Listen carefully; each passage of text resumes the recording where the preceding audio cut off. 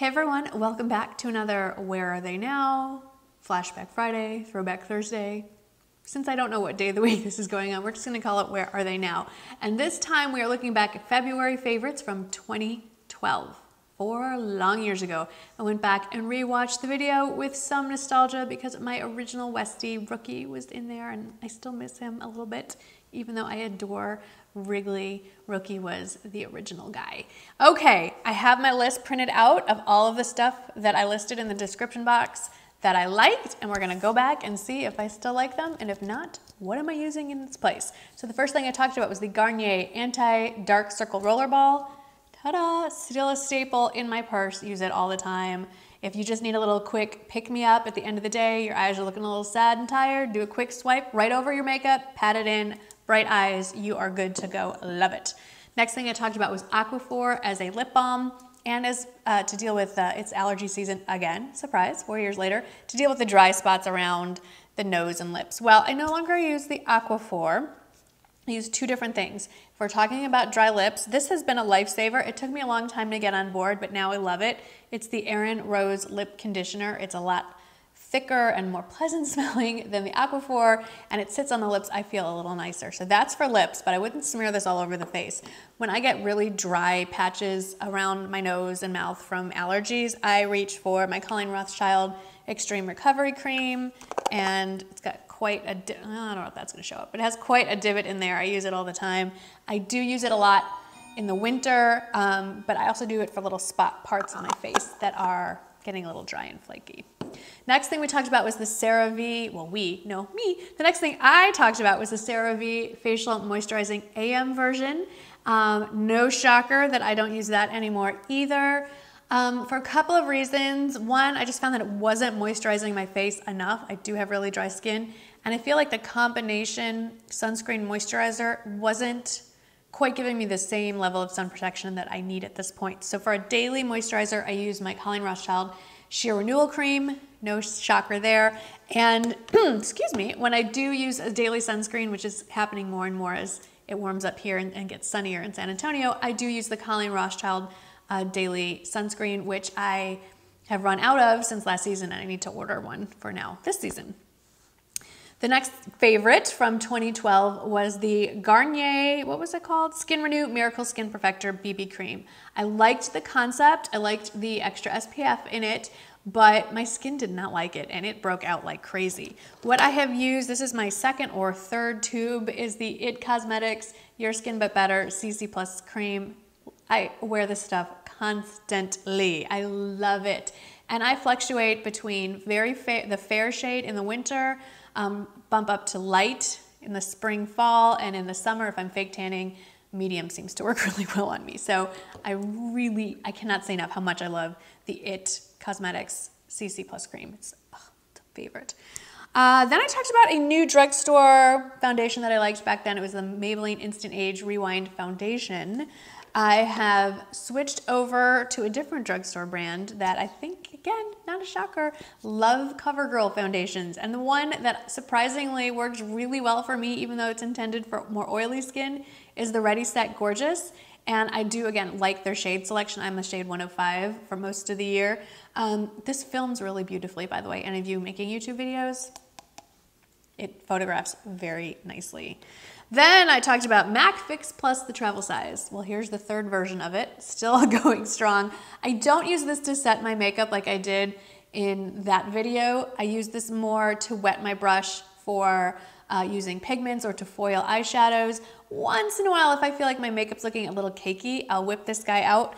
The latest setting spray that I'm using, and this was sent to me, and I'm not gonna say that I love it or hate it. The jury's still out, it's still in the testing phase, is the Makeup Forever Mist and Fix 2. It is a long-lasting and moisturizing, allegedly, setting spray. It smells nice. I don't know, but that's what I'm testing right now.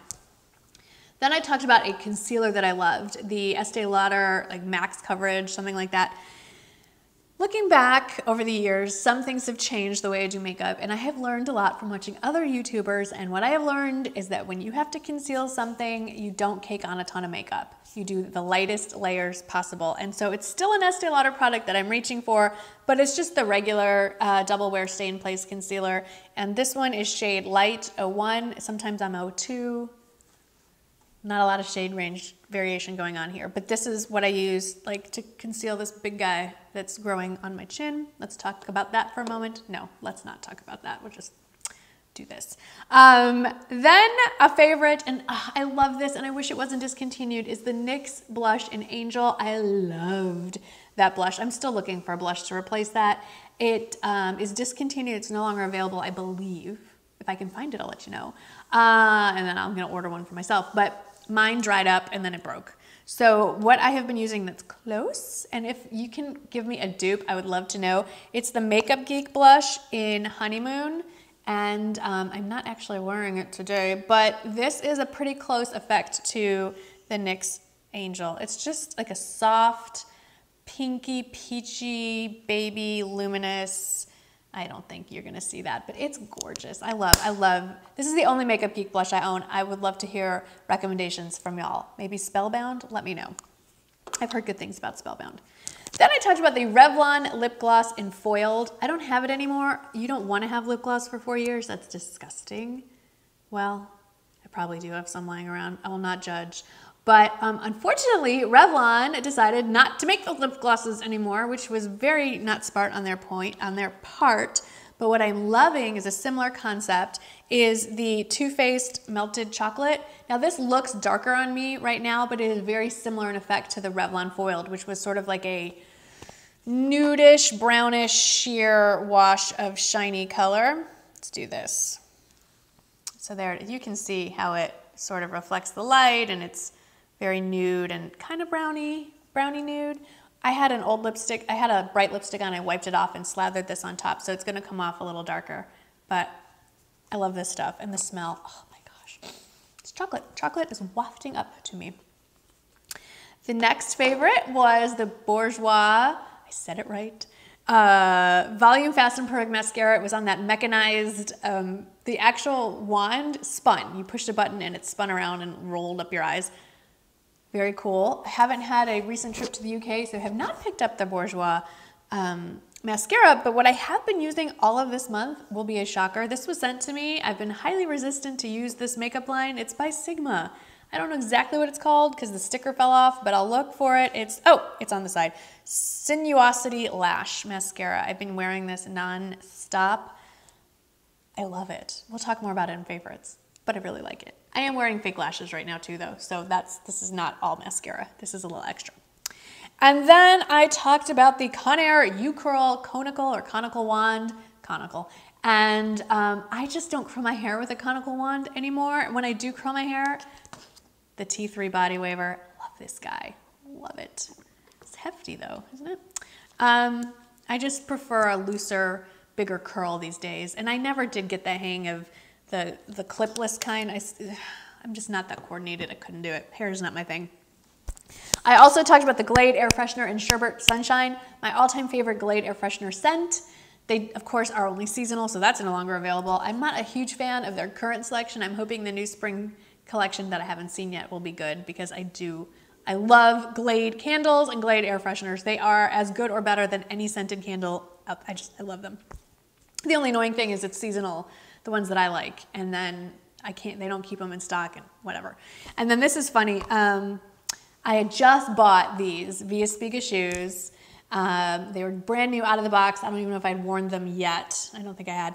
I still love these. I still wear these. It's a matching twin here. The left shoe has a little nibble right across the top. Bosley nibbled on it. But I still wear them all the time, and I love Via Spiga as a brand. It's a great price point if you don't want to spend high like designer shoe prices, but it's a little higher end than say Nine West, and I've always loved their shoes. I have quite a few pairs of them. And another thing about Via Spiga is they're always having sales, and I've found a few of them like at Nordstrom Rack or Marshalls, so keep your eye out for that brand. Good price, good quality. So that's it for the Where Are They Now? What happened to my favorites from February 2012? Most of them went poof, but there are still a few that are in the rotation, which I think says a lot for those products. To stick around for 4 years in the beauty world is like 20 years in real life, right? It's kind of like a Hollywood marriage. Anyway, thank you so much for watching, and let me know if any of your favorites from way back then are still around, and I would really like to know if any of you saw the original February 2012 favorites video from me. If you did, please let me know in the comments below, and if you want to get a little laugh, see a younger version of Bosley, and catch a glimpse of Rookie, the first Westie, take a look at the original video. I'll put that in the description box as well. Thank you so much for watching, and I'll see you in the next one. Bye-bye. Today, it's all about how to deal with emergencies with your pets. We just finished a pretty big emergency with Bosley,